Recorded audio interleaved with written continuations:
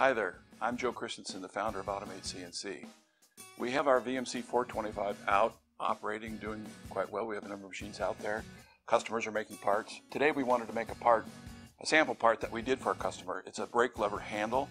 So you'll see multiple tool changes. You'll see the machine ramping up and changing speeds. You'll see coolant and just a general operation of the VMC425 small vertical machining center. So have a look. Thanks. AutoMate CNC.